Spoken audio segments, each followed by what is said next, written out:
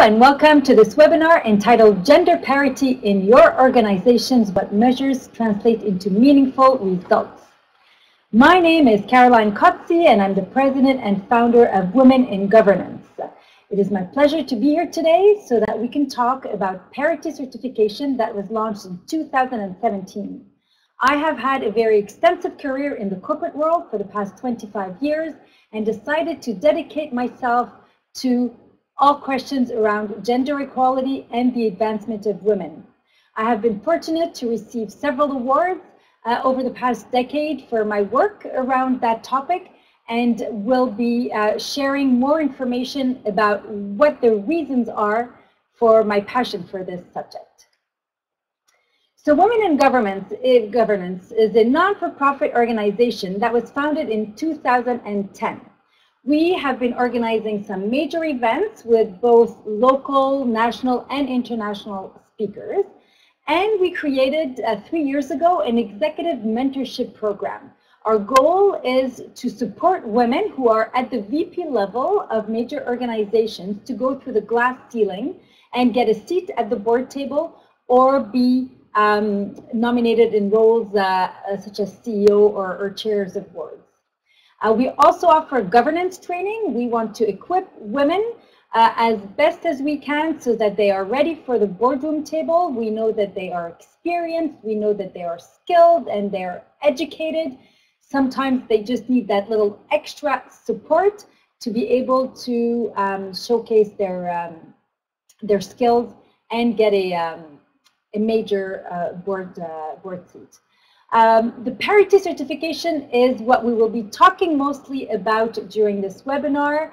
We'll get into that a little bit later on. And obviously social media, we'd like to invite you to follow us on all those logos that you see right here. We have a pretty impressive presence, close to 50,000 followers on all these different social media. And there are a lot of interesting discussions that take place on a daily basis, where women and men exchange on different topics, share articles, share events, and discuss their points of views and what can be done to have a better situation here in Canada for women. These are some of the events that we have hosted over the past year. As you can see, we have people who are from the corporate world, political, former political leaders as well. Our goal is to inspire men and women. Our goal is also to get people to network. Our galas are very well attended. We usually have about 800 people and a long waiting list. So if you're ever interested in joining us for an event, register early. So what is the situation today in terms of parity? Here in Quebec, in Canada, we'll talk about the US briefly, and the rest of the world as well. Well, in Canada, although we have women represented at 28% of the National Assembly, almost 40% are ministers, but only 17.3% are mayors. We finally had our very first woman mayor here in Montreal, but the situation when it comes to boards is still quite alarming.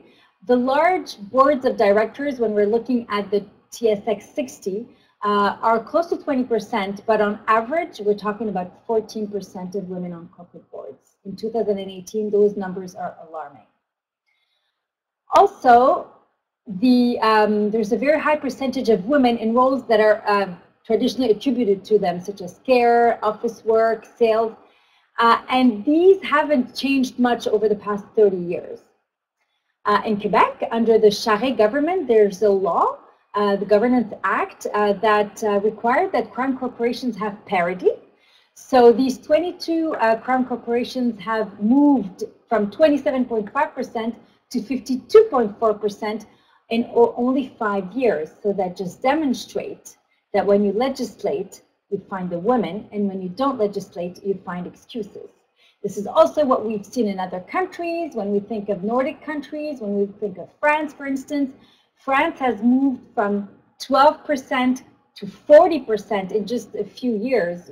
In the meantime, Canada moved from 12 to 14%. So legislation in France has had a deep impact, and a very quick change has been seen as well. Canada is, of course, seen on the global scale as being a top leader for many topics, including gender equality. Unfortunately, we have lost a bit of momentum. In 2016, the Global Gender Report that was published by the World Economic Forum showed Canada at the 36th rank in terms of women's participation in the economy and their economic opportunities. This is a big drop from numbers that were 10 years earlier in 2006, when we had earned the 10th position. So it doesn't mean that Canada has regressed, but it means that the rest of the world has progressed at a much faster pace. Women, as I mentioned earlier, only occupy 14% of board seats. This number is alarmingly low, and very few, almost none of the European countries have such poor numbers. If we look at the TSX 60, which is the 60 largest publicly traded companies in Canada, only one of them actually has a woman CEO. There's only 5% of women CEO in Canada.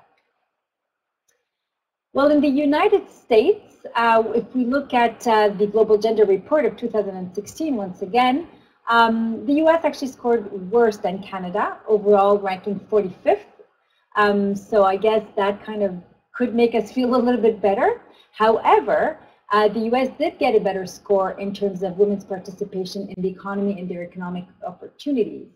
And for that metric, they found themselves at the 26th position versus Canada at the 36th.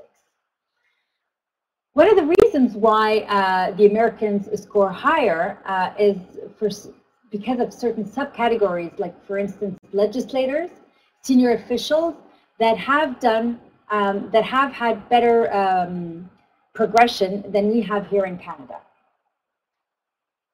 At the global level, well, the situation is not great. We've seen increases of only 3% in 5 years of women in decision-making bodies. There are different numbers that we see, whether through different reports or through the World Economic Forum, that say that it'll take us more than 100 years at this pace to catch up. A third of companies worldwide still don't have a single woman in senior management positions. I think it's also important to outline that in Canada, 45% of publicly traded companies don't even have one woman on their board. So we're not even thinking of how far are we of gender equality on these boards. We're thinking of adding the very first woman ever at the board of these 45% of organizations. In the UK, David Cameron had written to each chairman of a board that had 0 women. And that had a very deep impact because it was the tone at the top. David Cameron was demonstrating his interest towards gender equality and sending the message that these companies were being watched. We at Women in Governance have actually also asked the same from Justin Trudeau. We're hopeful that he will also do something similar. We're still waiting.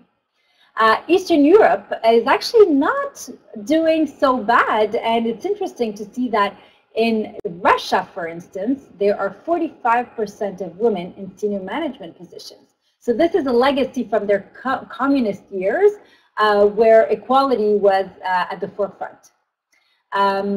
Iceland, as many of us know, is the very first country in the Global Gender Report of 2016 with an overall gender gap index of 0.874. If we compare to Canada, we are, as a reminder, at the 35th rank. So Iceland is a great example for us to follow. So why is this something that we still need to worry about today? The main reasons that we will look at are economic and social. So to begin with the economic reason, first of all, when I have discussions with either CEOs or chairs of boards, I always tell them, if you're not doing this for the ethical reason, because today women are entitled to having playing the same role as a man. Do it for your company's financial performance. There have been so many research, so many studies that demonstrate the positive impact on the financial performance of organizations when there are more women and more diversity as a whole, because we can also talk about people who are immigrants, LGBTQ, all sorts of minorities that will contribute to the conversation. When we have around a boardroom table people who all look alike, people who dress alike, people who think alike, we tend to get to what is called groupthink, meaning that yes, we will reach a decision faster, we will all agree, but is that the most robust decision-making process? No, it's not. If we want innovation, if we want to be competitive, if we want to come up with great new ideas, if we want to be strong in terms of our leadership for equality, and we want that to resonate with our employees and increase their engagement, increase our visibility and our branding as well, we really need to invite women at the table.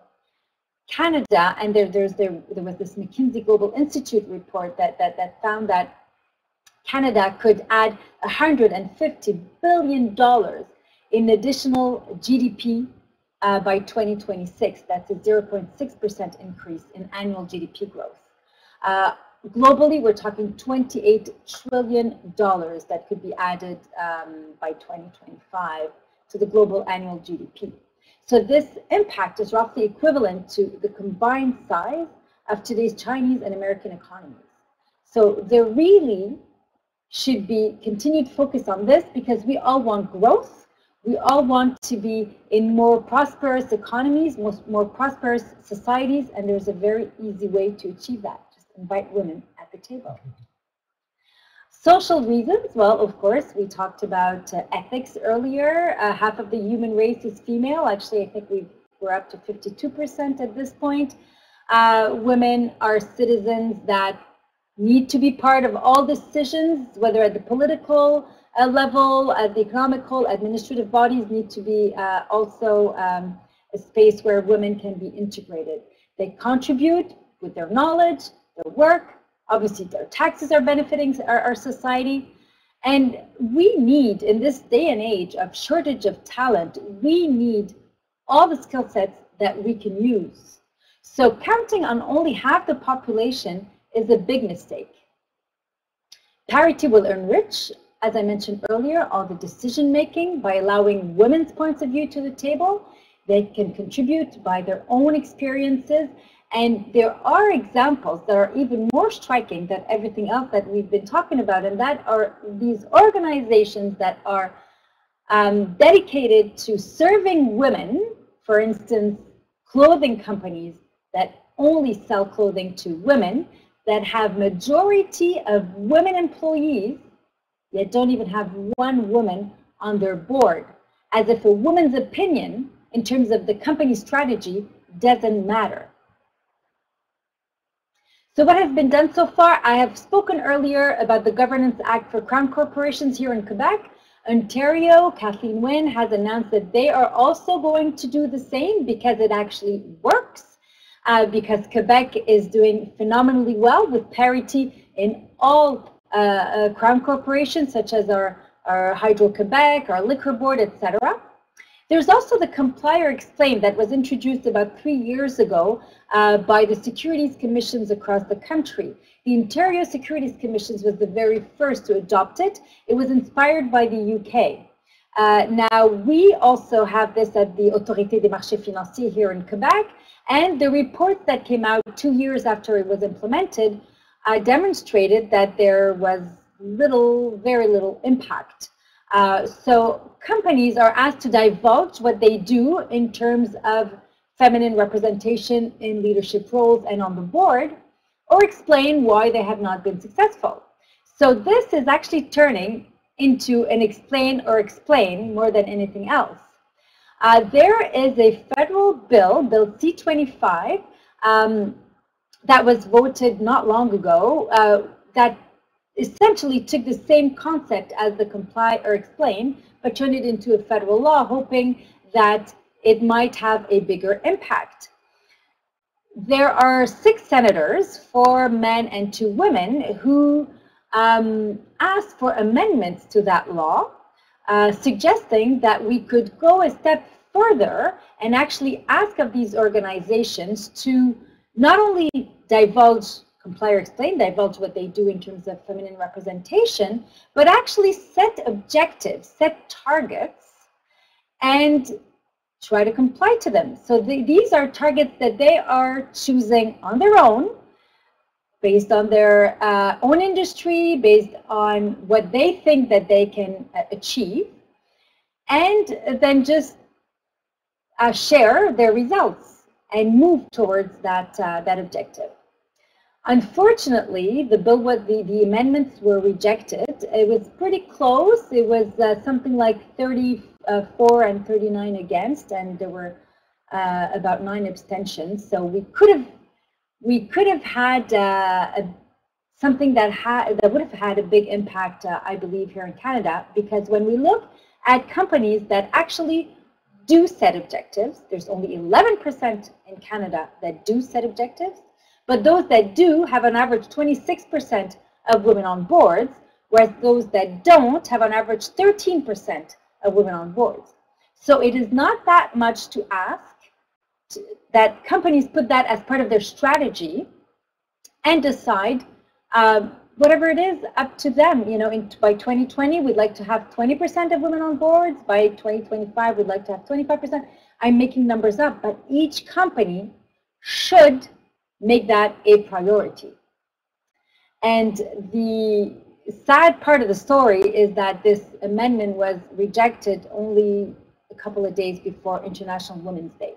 So we need to stop just talking and smoke and mirrors and start acting. And things like this would be a good proof of really believing in the positive impact of parity. The quotas in Europe, perceptions and realities. Well, some perceptions are that women are nominated on a board simply because they are a woman. The truth of the matter is no woman will be nominated on a board if she doesn't have the skill set, the experience, the education that are required to hold that seat. So if we need an additional incentive to actually open the door for women, push women in, and then it will become a habit, it will become something normal, then we need to do that. Parity certification is what we were able to come up with here in Quebec and now across Canada at Women in Governance. We decided to take matters into our own hands and come up with a questionnaire on about 75 points that my colleague Nicole Piggott will talk to you more in details about in just a few seconds. We are the first ones in Canada to launch this. It's the only parity certification that is offered, and it is now offered nationwide.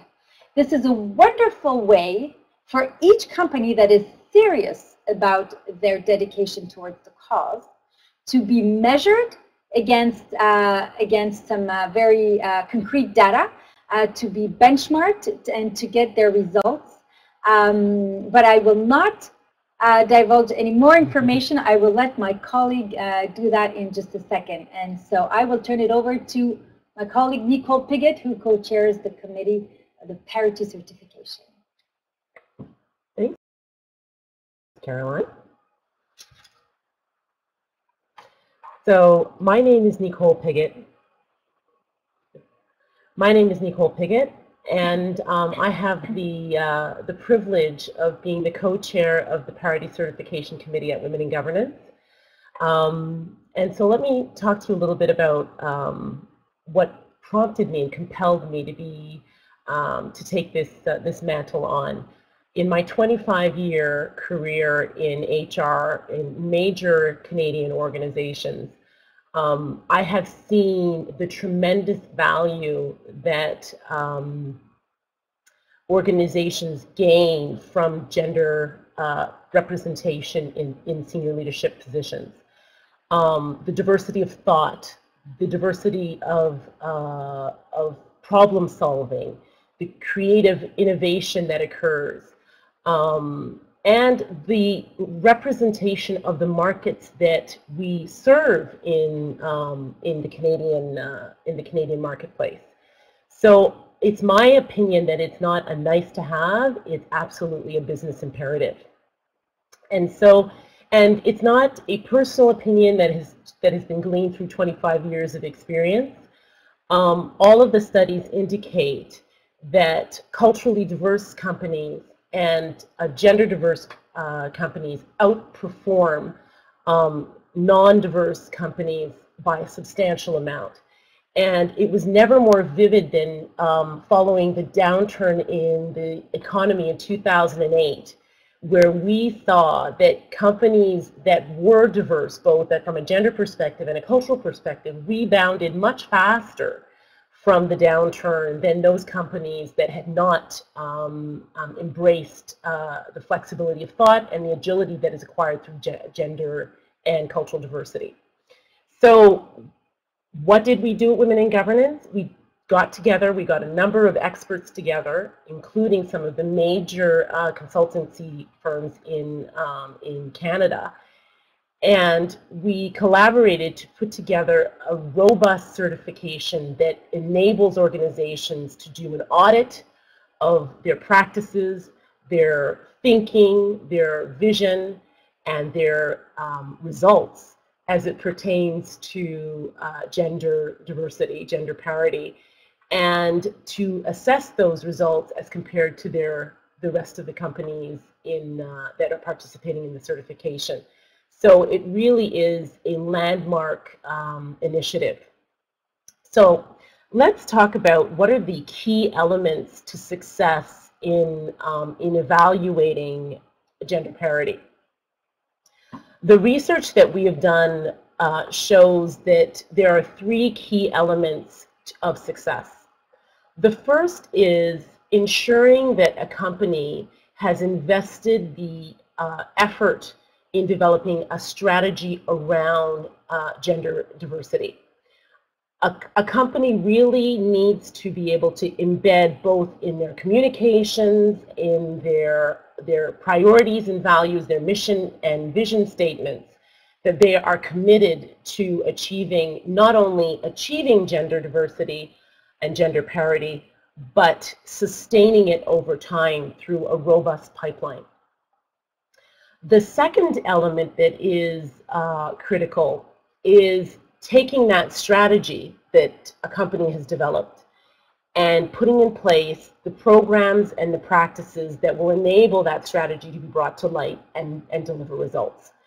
And so we assess in our certification process the various programs and the practices that the company has put in place in order to achieve gender parity. And the final thing is, you can't have a strategy and actions and not assess what those strategies and actions are yielding. And so we look at the results that the company or the organization has achieved, and we look at it quite thoroughly. Really, we look at every aspect that could influence both the business outcome, but the representation of women in key areas throughout the organization. So it's our belief that these three critical areas are a way for a company to not only achieve gender parity, but to sustain it over time. Now, one of the things that I feel compelled to mention at this point is the research that we have done has demonstrated that not all policies, programs, or practices are created equal. So while an organization may invest in any specific program, the degree to which they have holistically embedded that commitment to that program is really the differentiator between companies that have been successful in achieving results and companies that are lagging. So let's look a little more in depth at these three areas. The first area that we just talked about was strategy, which is really what we call governance and vision. We look at a number of specific features in that area to help us to ascertain whether a company has the right elements in place strategically to be able to achieve gender parity. The first thing is ensuring that they have thoroughly integrated parity in their company values and the priorities of the company. The second is looking at that they have explicit communications of that commitment throughout the organization, that there's no confusion and there's no question on the part of employees, stakeholders who engage with that organization, and the executive of that organization, that the organization is committed to gender parity. The next is something that Caroline spoke of, that she was able to demonstrate through the data yields results, and that is setting targets. Companies need to set an objective. Now, we're not asking companies to set unrealistic objectives, but progress will only be made if a commitment is set at the more senior levels of the organization for the company to achieve targets progressively to gender parity, and a date at which they want to achieve that target at the board of director level, at the executive committee level, and at all levels throughout the organization. The other thing is looking that there's concrete measures taken and mechanisms put in place to achieve gender parity. Not simply that you're going to say, it's a nice thing, we really want it in our company, but that you're just hoping that through osmosis it will just happen to occur. You actually have to put the effort in order to achieve the result, put the infrastructure in place that helps to bring gender parity, make it a reality. And then, you know, in this age of the Me Too movement, one of my biggest concerns about the Me Too movement is I don't want it to become an event.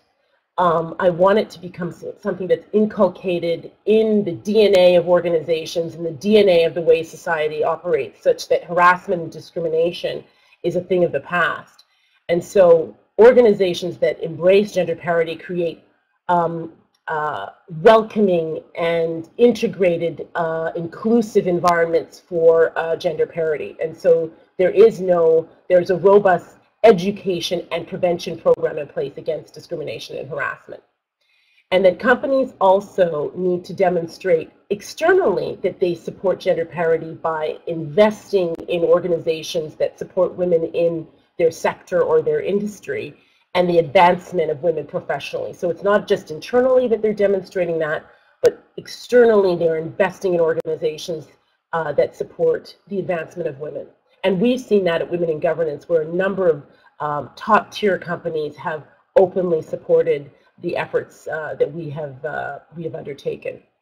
And the elimination, lastly in governance, what we look for is the elimination of unconscious bias from the recruitment process.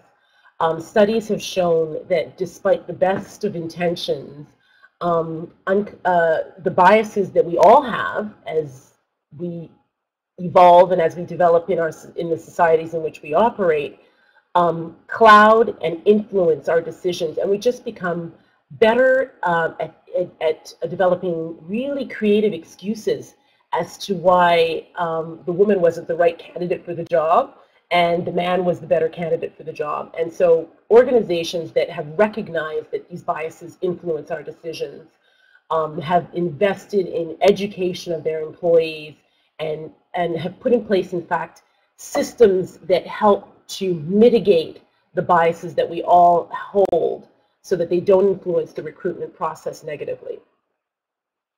The next area is looking at actions, what we call the collective enablers. And that's one of the areas that we look at, is ensuring that the company, at the top levels of the company, designates a team that is sponsored by an executive that is solely responsible for bringing about an inclusive and diverse work environment, specifically in our case, ensuring that gender parity is a goal, and that the actions are monitored and followed. And our experience is that when there's a dedicated team or a dedicated person, it's the best way to bring that about. Programs to develop leadership competencies are critical, and it's also important to look at those programs to ensure that those programs embrace those qualities and competencies that are uniquely or predominantly female, which in the past may not have been as valued, and in fact are critical to success in a global economy. The next thing, and I already talked about executive sponsorship, the fourth thing that we look at is ensuring that you've implemented sponsorship and mentoring programs within the organization. Our experience is that sponsorship is the key. When an executive makes it their mandate to help a or a number of women move through the pipeline in the organization, the hierarchy in the organization, they make it their mission to do that. That's where you see results. We also think that financial support of employees who participate in programs and associations that promote women, male and female employees, we find that that's another great way to help to create an environment that fosters the advancement of women. Another area that has been a deterrent or has been difficult for women to overcome has been in the performance evaluation, where elements that are features of the female persona are less valued. So the elimination of unconscious bias in the performance evaluation process is another area that we've seen that companies have made a commitment to gender parity in the workplace. Programs that retain high-performing women and strong, high-potential women are also features that we look for, as well as the sensitization and demonstrated commitment of leaders of the value of gender parity, so that the leadership throughout the organization recognizes that gender parity is critical. And then the last area that we look at is results. So all of the things that we talked about, all the strategies that you put in place, all the programs that you put in place, all the financial commitments that you make towards advancing women, we look to see that the distribution of women and the approach to managing the organization is equitable. And the areas that we look at are the ratios of women to men throughout the organization at all levels of the organization. We look at all levels of the organization because it's important that in order to sustain gender parity at the top, that there is a continuous pipeline of women throughout the organization. We're also looking to make sure that women are well represented in historically underrepresented positions in the organization, which may be junior to senior leadership. For example, I had a career in the mining industry, and it's unusual to see a high proportion of women in the mine. And we're looking to see strategies being put in place in these companies to attract women to these non-traditional roles for women. We look at turnover rates of men versus women. We look at hiring rates of men versus women. Are we hiring more men than women?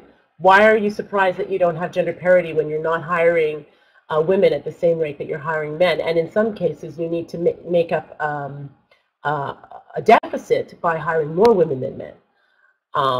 Promotion rates of women versus men. Are you promoting women at an equivalent rate to the promotion of men?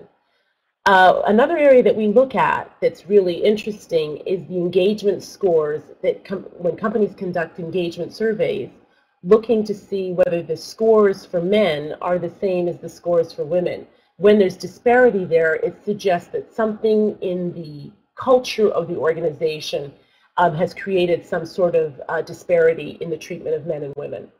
And then we look at targets set in the proportion of women in leadership positions, as well as salary equity, ensuring that for all things being equal, that women are being treated from a salary and remuneration perspective the same as men are. So, where are we going from here?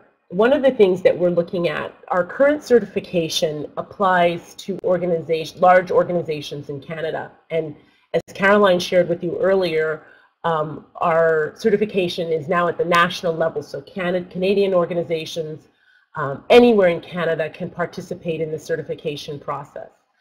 One of the things that we recognize is that in Canada, the largest cohort in the business population are our small to medium companies. And so for us, we thought it would be important to launch a certification in 2019 that is adapted to the realities of small to medium companies, but that will only be something that we'll be able to adopt if we get support from our government sponsors. So why should you certify? Why should you consider achieving a certification? Well, to evaluate the level of commitment of your company towards parity. It's a great audit of all of your systems to assess whether you are on track to your own goals towards achieving gender parity.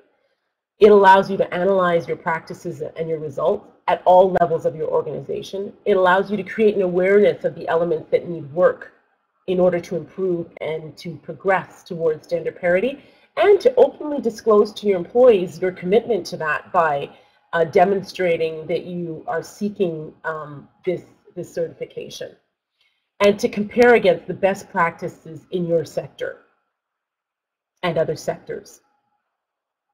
What is the certification process?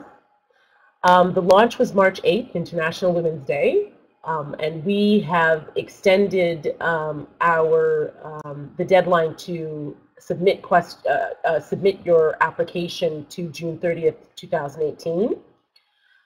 The process is the company would go to the Women in Government certification page, and there is a pre-qualification questionnaire that needs to be completed. And the purpose of that is not to exclude companies from participating in the certification, but it's really a way for us to assess upfront whether a company has the minimum specifications to be able to qualify for the minimum level of certification, which is bronze. And if they are not, they can still continue with the certification for the purposes of auditing their activities, so that they can then put in place those mitigations such that next year or in future years they will be able to apply for a certification and achieve a certification level. After validation, access to the online questionnaire is provided to the company following payment for the access to the questionnaire, and the questionnaire is then involves a myriad of questions which cover the subjects that we just went over in the 3 areas that we evaluate. And then the final evaluation and the certification outcome is disclosed to companies in August of this year.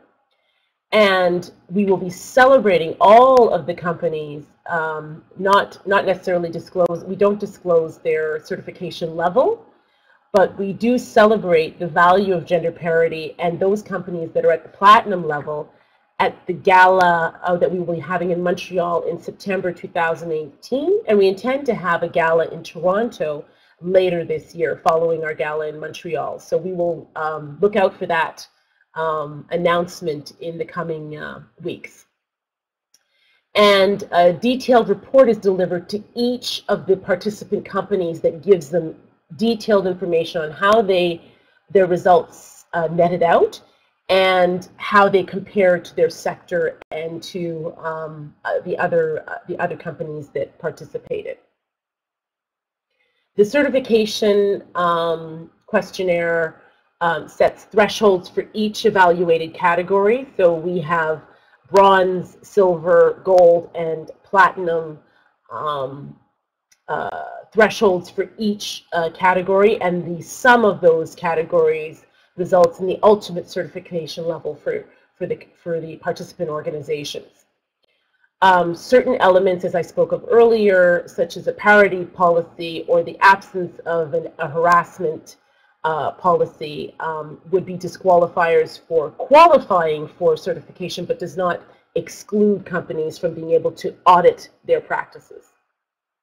So, in conclusion, we encourage you to visit the Women in Governance certification tab on our website, where you will find more information about what we offer in this area. We encourage you to complete the pre-qualification questionnaire and follow the instructions that appear, and do not hesitate to contact us at any time at certification@womeningovernance.org, where we will be happy to answer your questions. We usually get back to you within 24 hours and sometimes minutes of you sending your question through to us. We're really committed to progressing women to leadership roles in corporations in Canada, not as a nice to have, but as I said before, a business imperative. Our colleagues are waiting for you, so please consider it. So we thank you for your commitment to gender parity. We know that you, like us, realize that this is the path to success into the future. Embracing inclusion and diversity is the only way that we're going to be able to navigate a global economy. And that has been demonstrated through the data. This is not something that women have put forth as a self-serving initiative. And I will remind you that the deadline has been extended to the end of June. So we encourage you to put forth your pre-qualification questionnaire as soon as possible so that we can give you access to the questionnaire. Thanks very much.